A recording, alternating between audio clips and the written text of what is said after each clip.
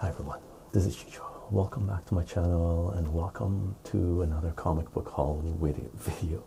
Now, I'm still a little bit under the weather, but I was expecting this package to come, and since it's come, I do want to go through it and I want to show this to you guys, and I do definitely want to go on eBay and because this is a package that I bought from the same seller that we've bought before. I think we've bought at least I've done I think at least two, possibly three comic book haul videos with this guy, this package, and these comics I've been buying from him for the last few months, and I went on eBay just to sort of remind myself what I bought from him. And the way the eBay works is basically they've started not sharing as much data, so they take off the data that people have bought. So basically I looked on some of the books that I bought, because this has taken so long. I think it's over 3 months, 4 months or so. I'm not sure what the cutoff point for eBay is, but some of the books we won't be able to look at the grade on them because eBay's taken them down. So I can't check the description of the video to find out what the grade on these things were. Okay, and it is, let me bring it up here. It is a box, right? A full-blown box again. And let's crack this open. And in the last video, sort of update video, and previously I've mentioned that what we're going to do is take a look at sort of the mathematics of investing in comics, right? And the guy's packaged this up nicely. Everything I've gotten from him, he's taken these boxes and he's put packing tape all around them, so it makes them sort of waterproof as well, which is really good. And because I was buying all these boxes from him, he stopped charging me shipping, so he didn't charge me shipping for this at all, which is fantastic, which is one reason you know, I decided to stick with this guy, because he was putting up a variety of comics. And let me rotate this guy. He was putting up a variety of comics, and if you recall, in basically, you know, the first set of videos I loaded up, or it could have been I think it was the first eBay haul video that I put up, I mentioned that there is basically, you know, 3 reasons why I buy comic books, which is basically collecting, investing, and reading. And we've done a whole bunch of comic book haul videos, and I started a playlist of comic book haul videos, because what we're going to do, we're going to go back and analyze some of the books, take a look at some of the books we bought and do some mathematics on them, stuff like this. So I put a comic book haul playlist together, and there's, I think, let me open it up. I think there's like 12 videos on there, or 13 videos. I think this is going to be the 13th video or 14th video, with the first one being an introduction of why I buy comic books. It was an introduction to the first set of videos I loaded up, the Daredevil and Valiant comics that we bought off eBay. Yeah, there's 13 videos on there. With this video being loaded on, there's going to be 14 videos. Okay, and basically 13 of them are comic book haul videos. One of them, the first one was 2 big boxes we got, which was a Daredevil and the Valiants, and that one's comic book haul 1A and 1B. Okay, so in that video, in the introduction to that video, I mentioned that the 3 reasons that I buy comic books is basically collecting, investing, and reading. And over the last few years, we've sort of tackled all of those things, right? We've taken a look at some stuff that I've specifically invested in. We've taken a look at some stuff that I just wanted to add in my collection, some stuff that, you know, there could be fillers. Some people consider these to be fillers. And we've definitely bought some stuff which are collectibles, right? Which I, you know, I'm buying because I'm assuming that the price is going to continue to go up on them, or go up on them. Maybe they'll come down for a while and then go up on. So they're basically investing for the long term. And sometimes I do buy comics on the short term, but I haven't done that for a very long time. The last time I sold comic books was back in 2000 and 2002 or so, I think 2001, 2002, when I first got on eBay. I wanted to try it out, so I sold some comic books and I bought a whole bunch of stuff, and I just tried my hands on it. And I love the experience of doing that online. So what we did was, let me put this guy here, and then we'll grab a whole bunch at a time and take a look at them. Okay, now in preparation for this, let me show you what I've done, or tell you what I've done. So let me go to this. Now I mentioned that I'm going to put a spreadsheet together, and what we're going to do, let me open up my Excel file too, because what I did, I created a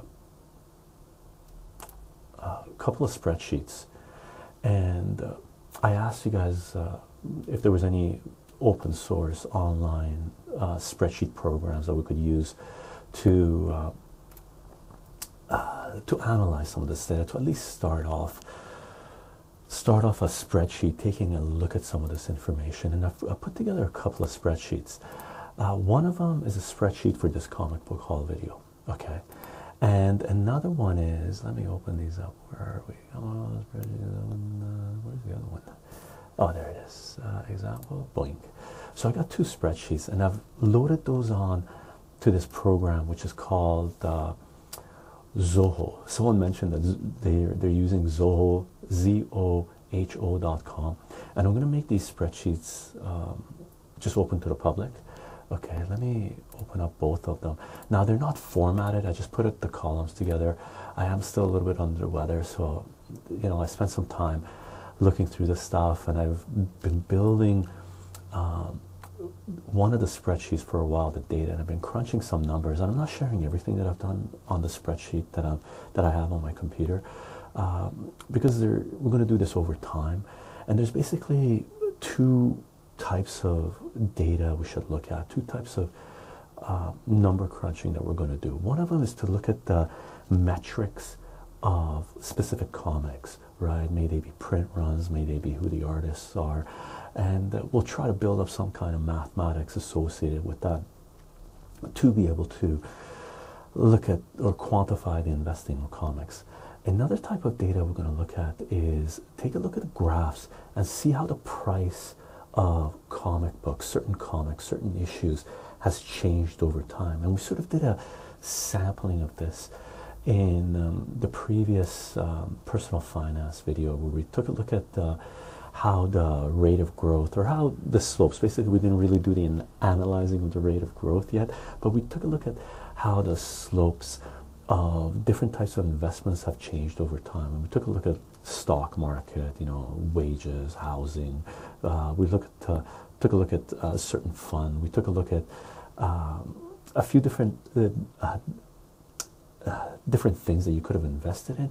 We also took a look at the most well-known, or the most sought after, what's it called, the Holy Grail. I finally remember what it was, the Holy Grail of comics, which is Action Comics #1. And we put that on a graph, and we took a look at how the growth of that relates to other types of investment that we have done, right, or you could have done. And that's what we're going to do with some of the comics, okay? Now, as far as the spreadsheet goes, one of them that I'm going to share is called Copy of Investing in Comics Sample Sheet. Is for discussion, and I listed some comics there. The first column is a title, column B is the issue number, column C is the company, column D is the date, column E is the price of the comic books that you could have bought at the time, right? And then there's different columns, grade bought, graded if the comic book is graded, price paid, grade sold if you're going to buy and sell comic books, right? And then the print run. Now the print run for comic books is extremely hard to find, some of them, right? And which is sort of crazy, because data is worth a lot of money. Data is the name of the game right now is data, right?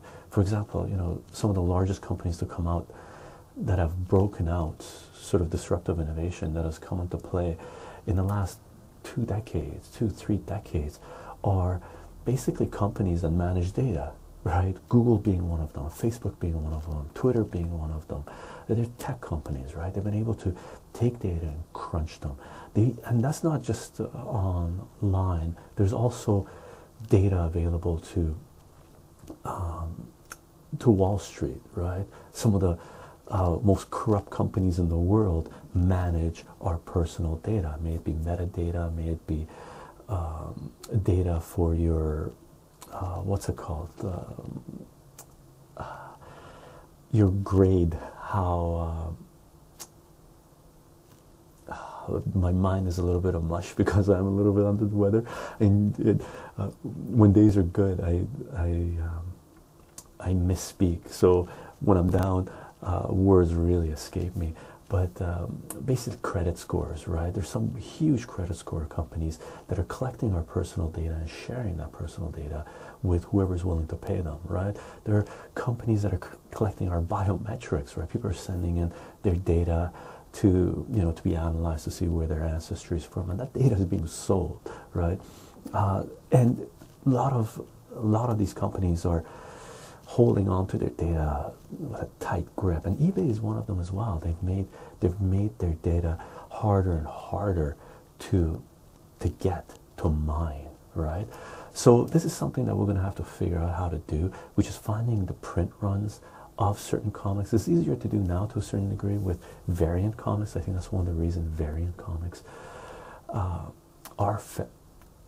a certain following, as well as slab graded comic books, because there's a data set available that you can look at to see how your comics rate to other comics. Okay, so one column I created is print run, another one is the near mint guide value, because everything's going to be relative to that, and then I created a column called price per print run, which is, I think, one of the most basic metrics we're going to have to look at. And the formulas are there. You can, you know, go into the cell, and price per print run is basically in the column here is what the mint value is divided by the print run times 1,000, and I'm multiplying by 1,000 to bring the numbers up, right? So kicking the numbers up a little bit, and that's a valid thing to do when you're analyzing data, right? And what we can do is, you know, we can take a look at those values. They don't necessarily mean very much by themselves, but they become relevant once you start doing a comparison from one comic book, one place you could invest in, to another place you could invest in. Okay, and what we could do is do ratios, and economics is just ratios. If you know how to deal with ratios, fractions and ratios, and how to interpret ratios, then you're set to go for economics, right? And what we could do is take these numbers and create other ratios, compare these with other metrics as well, right? And then another one I looked at, which was out of curiosity, was market cap. And I call this market cap, column M, market cap date published, which is basically the print run times the price of the comic book, right, when it came out, right? So for example, Exo Man of War, for Valiant Comics, for some reason, Valiant Comics, it's easy to get your hands on the print runs for the first set of Valiant comics that came out, right? So Exo Man of War #1, which we bought in that first set of comic books, first comic book haul video that we did, right? The first two comics that I've listed here is Exo Man of War #1 and Solar Man of the Atom #3, right? First appearance of Harada and first appearance of Exo Man of War #1, right? Or Exo Man of War. And the print run for Exo Man of War #1 is 80,000, and Solar Man of the Atom was 65,000, right? And then, you know, you multiply that by the price that they came out as, and that's the market cap when they first came out, right? And then the next column, column N, is the market cap as of October. We're in October 2017. Market cap as of October, which is basically what the near mint guide value is going at. And remember, the guide values are just that, they're guide. A lot of comic books sell above guide, a lot of comic books sell below guide.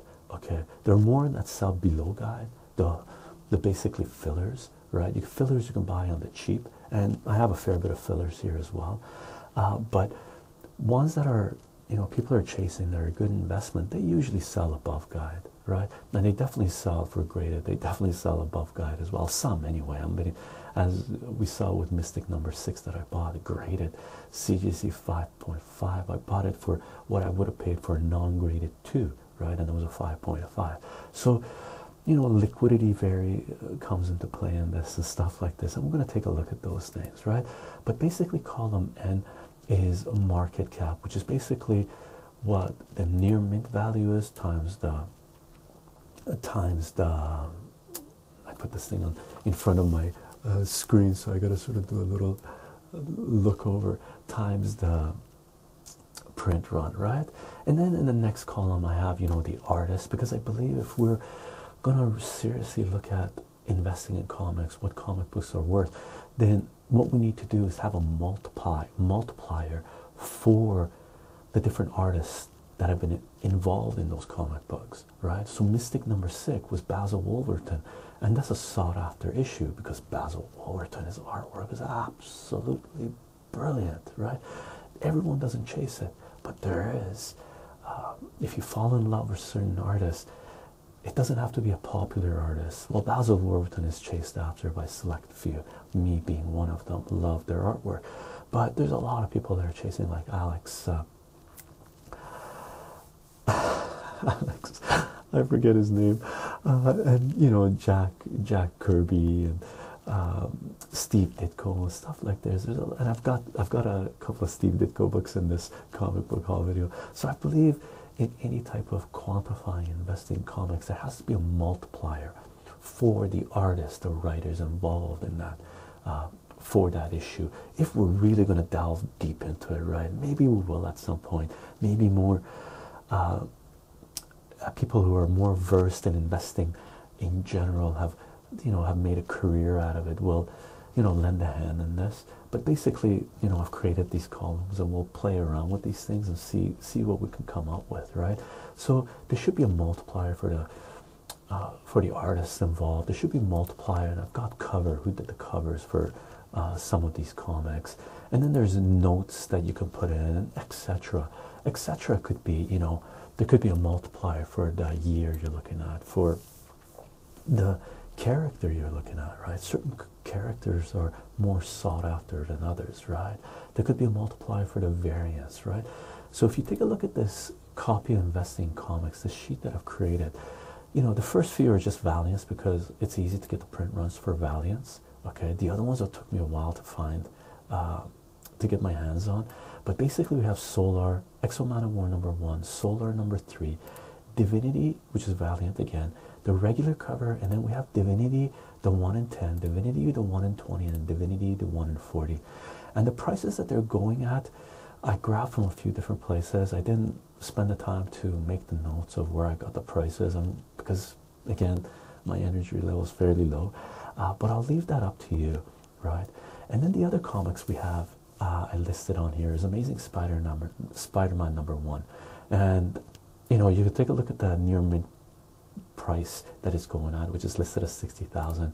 I got a print run estimate of approximately 340,000 issues that was printed for Amazing Spider-Man number 1. And remember, these are the numbers that were printed at the time, right? The print run. We don't know how many survived, right? There's an estimate, you know, I'll give you, I'll let you know what the next ones are.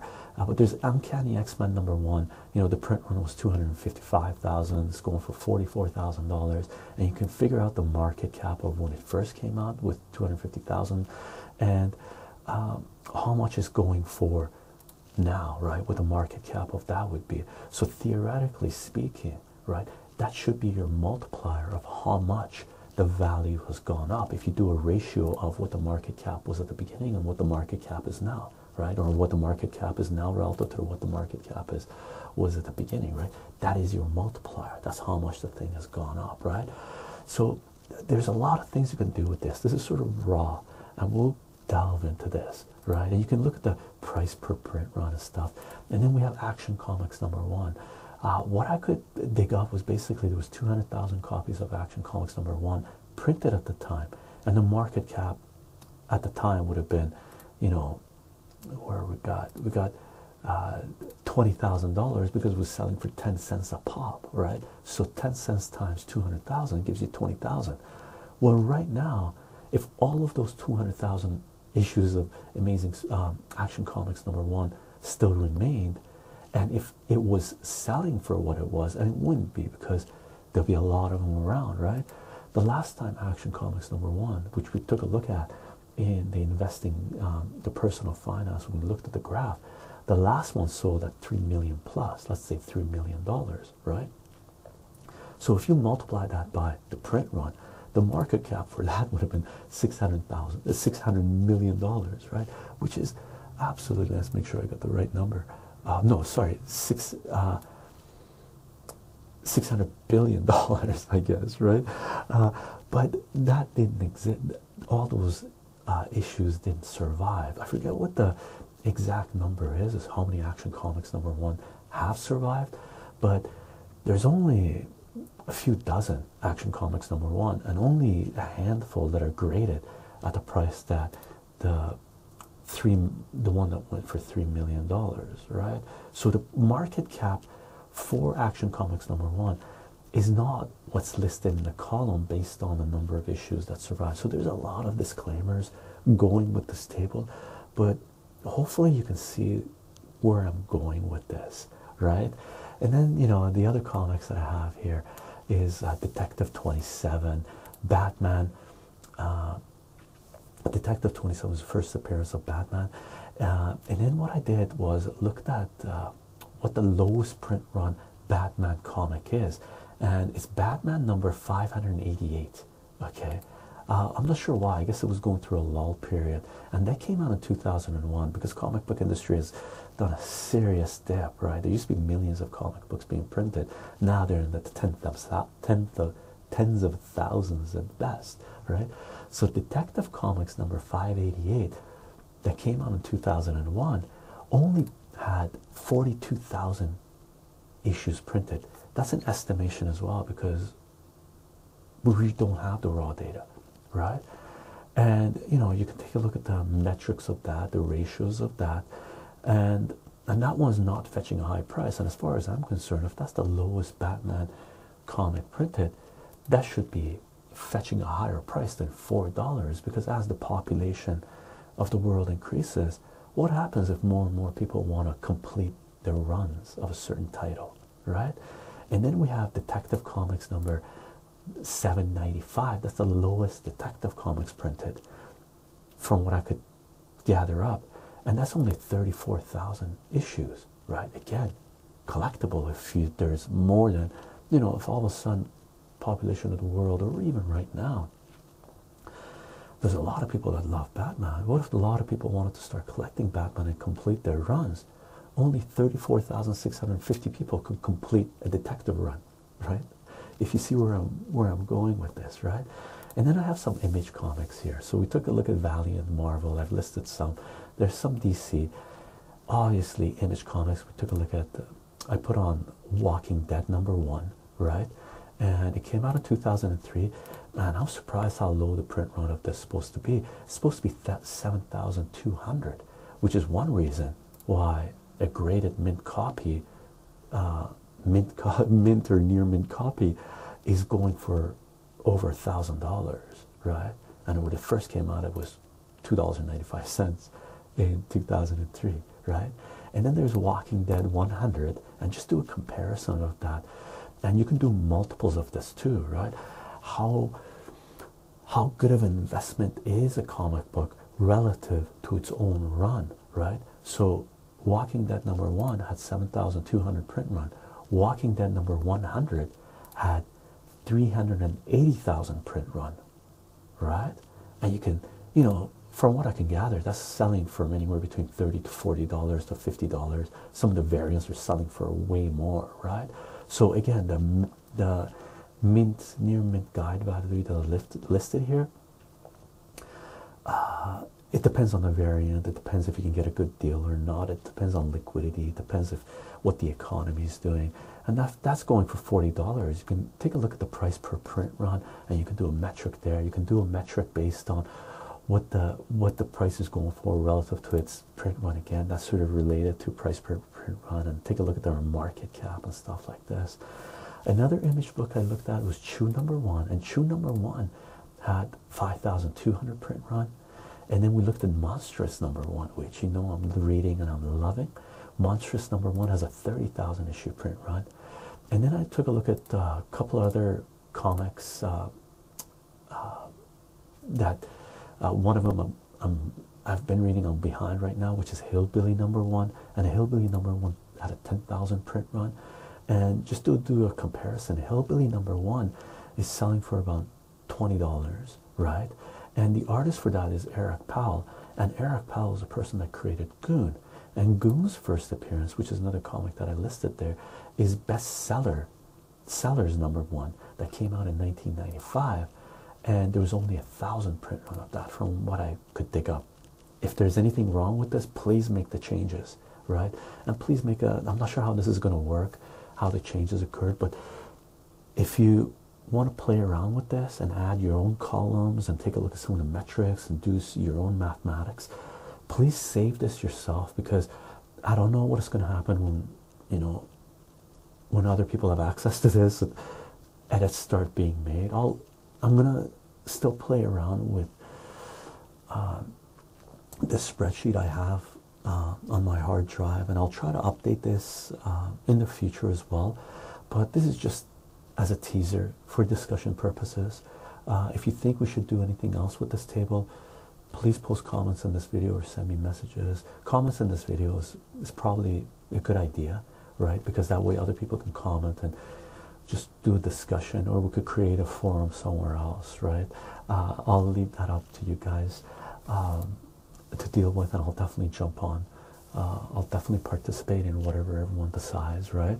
So, you know, Bestsellers Number One, 1995, selling for $300 plus, the first appearance of Goon, if not plus, right? Selling.